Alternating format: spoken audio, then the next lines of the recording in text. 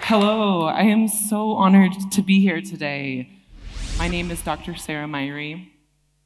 I am a climate and ocean scientist, and just to begin, I want to thank Congreso Futuro and the people of Chile and the scientific institutions of Chile for the honor to be here today.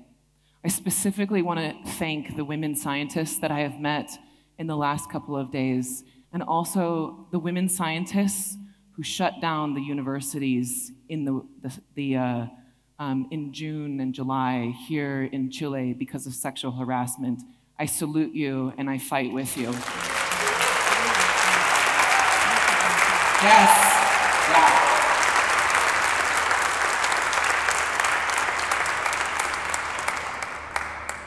Okay. I'm here to talk about science and feminism and climate change and leadership. I'm from a city called Seattle, Washington, in the Pacific Northwest of the United States. I am from a land of mountains and rivers and salmon and orca whales and black bears. I'm from a country similar to and different from Chile. I'm from a country characterized by the genocide of indigenous people. I'm from a country that never reconciled the history of slavery and genocide. I'm from a country that has turned away from restorative justice. I'm from a country that is fundamentally unequal. I am from a country where the man in power is a fascist, mediocre, and violent man who brags publicly about sexually assaulting women. I am from a country that is the #2 emitter of carbon emissions in the world. I am from a country that may soon strip the rights to abortion from its citizens. So there's some similarities and some differences between the United States and Chile. I'm also from a country that has invested billions of dollars into the scientific infrastructure to shine a very, very bright light of the scientific frontier across the world. I'm from a country that invests in the careers of individual scientists. I am one of those scientists. For the last 10 years, I have been studying Earth's past, which is a beautiful way to spend your time if you get to do it. It's a luxury and a privilege to pursue academic research.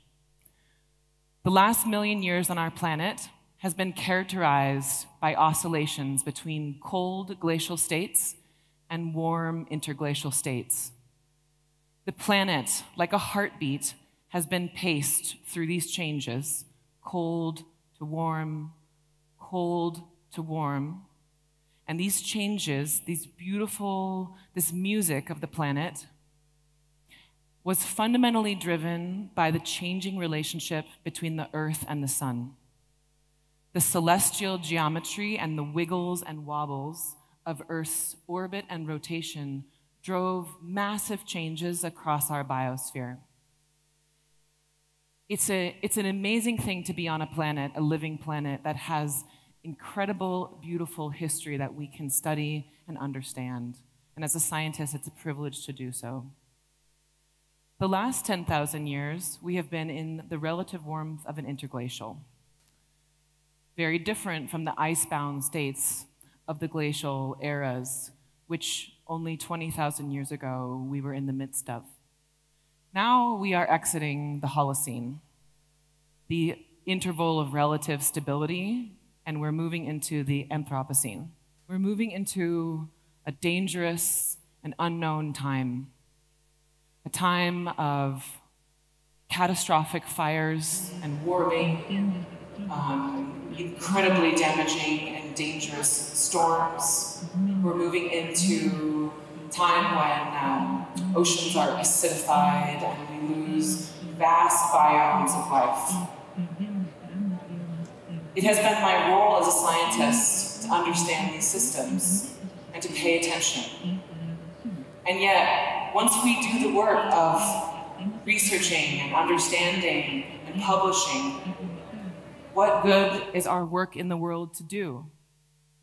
What good does it do for me to just elevate my own career by publishing science and walking away from the kind of changes that we are looking at as a human society? This is why Congreso Futuro is so special. We're here to connect and talk and communicate about science, to close the gap between science and society, and to reflect upon what kind of species we actually are and who we want to be. I would suggest to you that communication of science, even though it's fun to tell a story, it's fun to be immersed in the imagination, it's fun to see the amazing capacity that we as humans have to innovate and to have new ideas, that communication is insufficient to meet the needs of this new world. Because millions to billions of people's lives are on the line. Death, disease, poverty, water insecurity, the loss of vast biomes of life, the loss of the systems that sustain us, all of these things are on the line. We need scientific leadership that is brave enough and bold enough to look at these problems and see themselves not as arbiters on the sideline documenting the decline of the planet, but as fundamental leaders in this space to help protect and steward human life.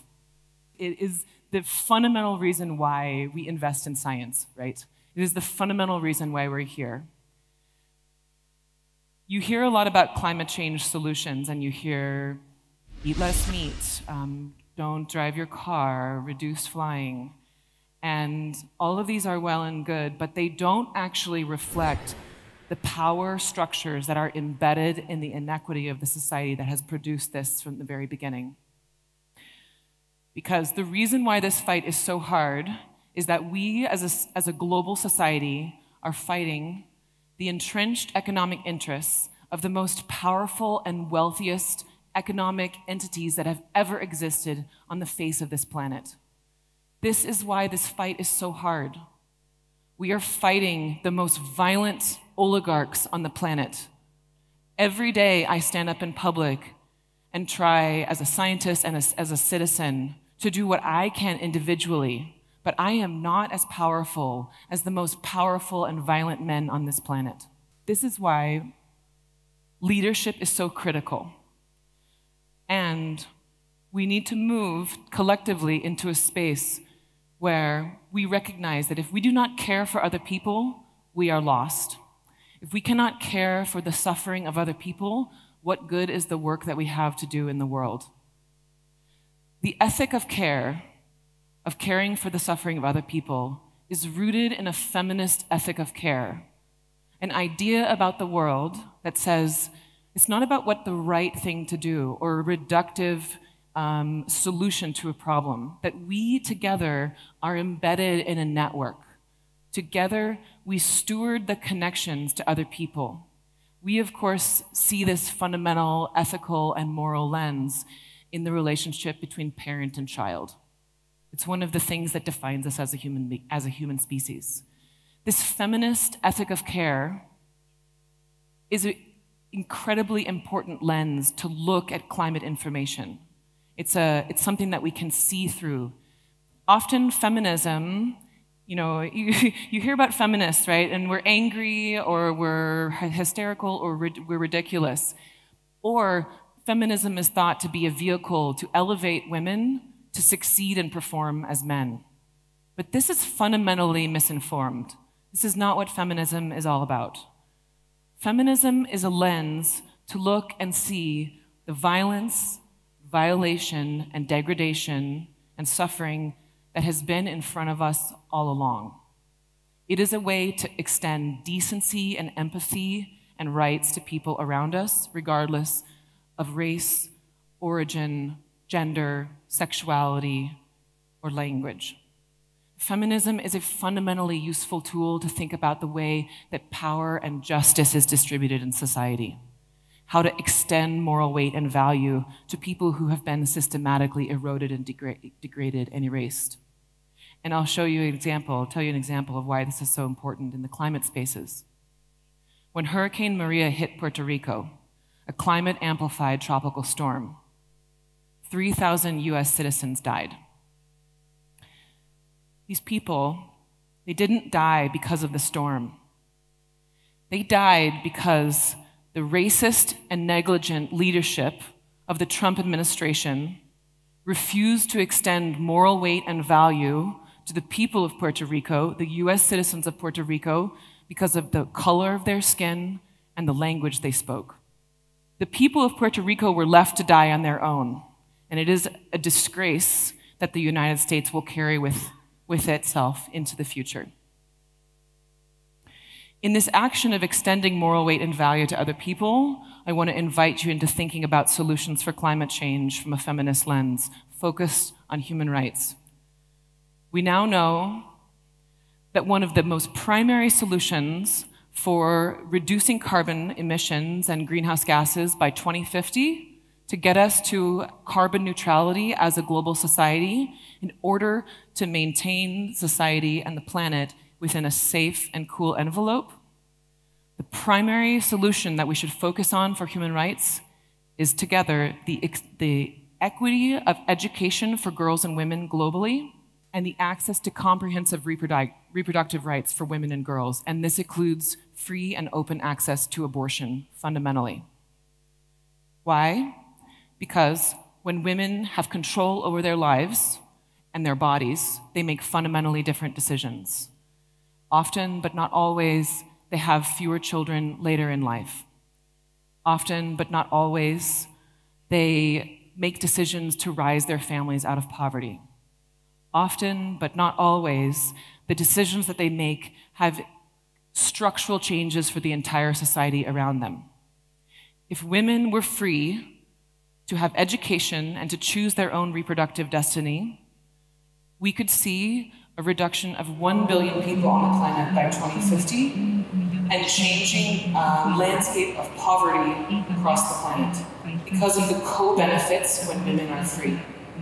I challenge every leader here and every scientist here to lead with a feminist ethic of care. Extend moral weight and value to the bodies and lives of women. Now is the time to do it. Extending moral weight and value to women is on par with any other technological solution that you might hear about discussed regarding climate change. Often in society, we are told that a strong man will fix our problems. That's one of the reasons why in my country, Donald Trump was elected.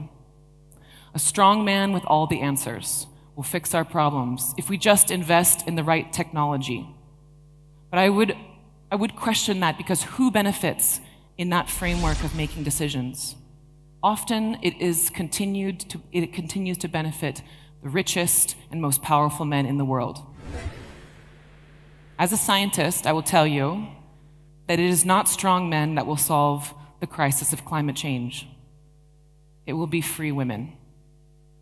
Thank you so much for your time and attention today. I love you. I send all my care.